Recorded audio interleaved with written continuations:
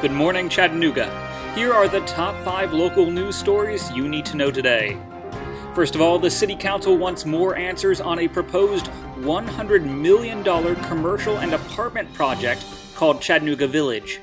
Council members have put off a rezoning decision on the 190-acre project for 2 more weeks. Next up, Chattanooga-based consumer products maker CHATTEM has bought the worldwide rights to antacid medicine Rolaids from McNeil Consumer Healthcare.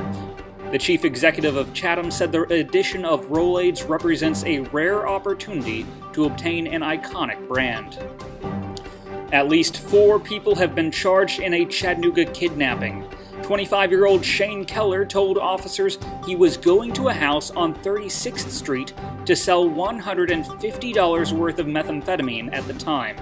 The kidnappers stripped him of his clothes, cut his face and neck, blindfolded him, and bound his hands and feet, according to a Chattanooga police report. Keller's mother said he told her he was going to visit friends. The first round of sewer repairs should come within 9 to 10 months.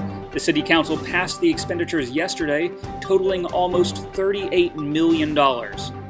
And finally, 4 people have been exposed to a rabid llama in North Georgia.